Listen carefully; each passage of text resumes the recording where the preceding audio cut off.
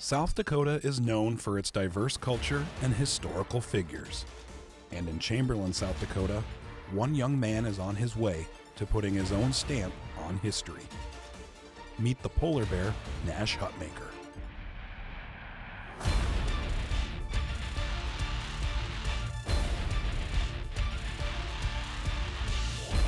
Nash is 6'5" and 300 pounds of muscle. While his whole life has revolved around sports, his high school resume in the sport of wrestling shines brightest.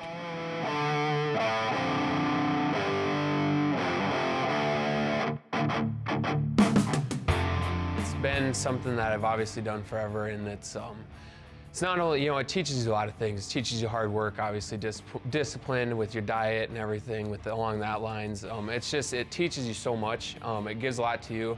It's the lessons, the people you meet. I've met some of probably the greatest people I'll probably ever meet in my life through the sport of wrestling. That's really probably what I like most about wrestling, is just the great people that I've met along the way, from coaches to other wrestlers around the state to just even fans. Since the 7th grade, Nash Hutmacher has been wrestling with the varsity squad at Chamberlain High School. To make his career even more impressive, he hasn't lost a match since he was an 8th grader. As a freshman, Nash won a state title and colleges were already reaching out. But it was a match he had during his sophomore year that made him a legend throughout South Dakota.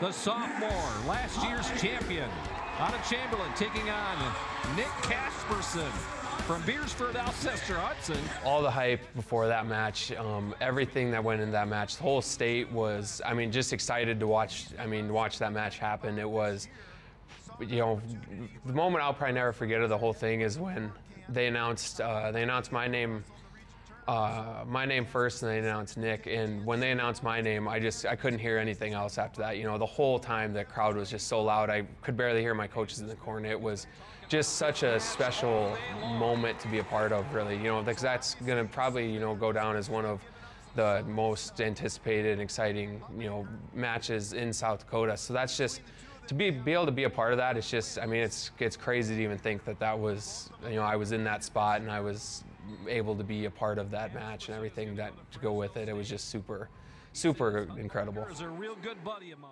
I've never really experienced another sporting event where they're not really cheering for or against. You just got the impression they were cheering for the competition between the two kids. 2 takedown, no back points. I'll watch that match from time to time, and I still get goosebumps every time I watch it. That's just one of those feelings after that match when I ended up winning. Just it almost was like both of us won. Nick even said it in an interview afterwards. It was almost like we both won, just because it was just such an awesome experience, awesome thing to be a part of. And when we're both still in high school, it's not a lot of high schoolers get that, and it was just, it was just unbelievable. Just one small mistake right there with about a minute left. After that match, Nash and Nick Casperson were friends before the match. Obviously, they remained friends.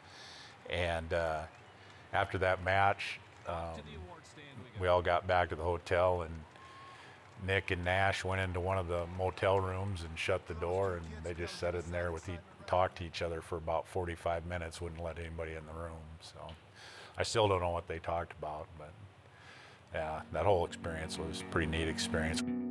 Since the match with Casperson, Hutmacher has dominated his competition. Not only has he continued his undefeated streak in the state, but a new streak has also emerged. As a senior, Hutmacher is the sole possessor of the consecutive pins record in the state. The previous record was held by legendary wrestler Randy Lewis, set in 1975. He's a really cool guy to talk to. He's obviously been around for the sport forever, and he has a lot of cool stories, a lot of, some advice and stuff. So it's just, it's really cool to kind of even be mentioned in the same sentence as that guy, Olympic gold medalist and all the accolades that he has. It's just to be able to be mentioned in that kind of the same category as him is a real honor to me. So that's that was super exciting when I finally at Brandon Valley got to break that pin record. After high school, Hutmacher will move on to compete at the University of Nebraska. However, he'll be playing football instead of wrestling. We didn't try to push him one way or the other. I said, what's your heart tell you? What do you want to do in your heart? What do you have a greater passion for, football or wrestling?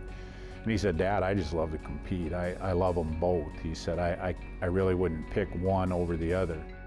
It was kind of my freshman year, FCS schools were talking to me, and and then it started to become a reality that was maybe an option to playing college too. And the more I learned about the sport of football, you know, it's just, I began to love it more and more as time went on. It's really, I mean, it's awesome when you get 11 guys going all on the same page and win a football game or break a big play. You know, there's no better feeling than getting up and celebrating with the D lineman next to you after you get a sack, or, you know, that's just feelings like with the crowd going crazy in the back. You know, it's just feelings like that. It's awesome, and I've just learned to love that so much more as the years have gone on, and I've gotten to experience more and more of it.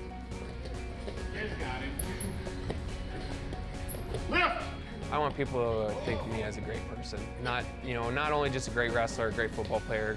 I want them to remember me as a great person that cared about his teammates, that cared, worked hard. You know, a kid that isn't afraid to wake up at 6 in the morning every morning and come and work out. Or if another kid wants to come work out, just say, all right, I'll come work out with you. Or, you know, someone that just a great person. And that's like how I try to live my life, is just not try to be selfish, just always try and be, just being a good person.